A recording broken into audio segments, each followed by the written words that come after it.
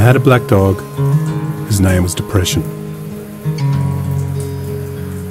Whenever the black dog made an appearance, I felt empty and life just seemed to slow down. He could surprise me with a visit for no reason or occasion. The black dog made me look and feel older than my years. When the rest of the world seemed to be enjoying life, I could only see it through the black dog. Activities that usually brought me pleasure suddenly ceased to. He liked to ruin my appetite. He chewed up my memory and my ability to concentrate. Doing anything or going anywhere with the black dog required superhuman strength. At social occasions, he'd sniff out what confidence I had and chase it away. My biggest fear was being found out. I worried that people would judge me. Because of the shame and stigma of the black dog, I was constantly worried that I'd be found out. So I invested vast amounts of energy into covering him up.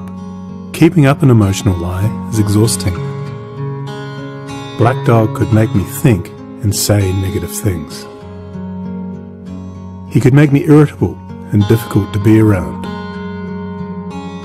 He would take my love and bury my intimacy. He loved nothing more than to wake me up with highly repetitive and negative thinking. He also liked to remind me how exhausted I was going to be the next day.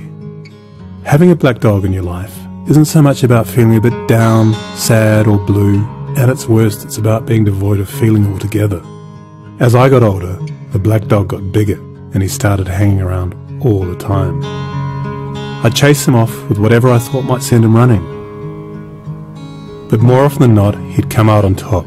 Going down became easier than getting up again. So I became rather good at self-medication, which never really helped. Eventually, I felt totally isolated from everything and everyone. The black dog had finally succeeded in hijacking my life. When you lose all joy in life, you can begin to question what the point of it is. Thankfully, this was the time that I sought professional help.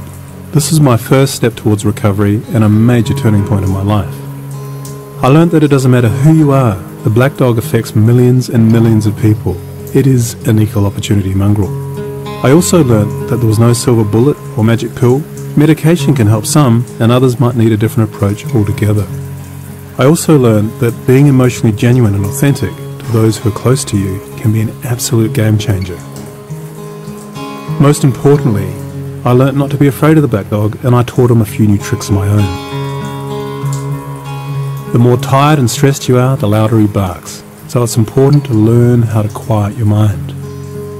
It's been clinically proven that regular exercise can be as effective for treating mild to moderate depression as antidepressants, so go for a walk or a run and leave the mutt behind. Keep a mood journal. Getting your thoughts on paper can be cathartic and often insightful. Also keep track of the things that you have to be grateful for. The most important thing to remember is that no matter how bad it gets, if you take the right steps, talk to the right people, black dog days can and will pass. I wouldn't say that I'm grateful for the black dog, but he's been an incredible teacher. He forced me to reevaluate and simplify my life. I learnt that rather than running away from my problems, it's better to embrace them. The black dog may always be part of my life, but he'll never be the beast that he was. We have an understanding. I've learned through knowledge, patience, discipline and humour, the worst black dog can be made to heal. If you're in difficulty, never be afraid to ask for help. There is absolutely no shame in doing so. The only shame is missing out on life.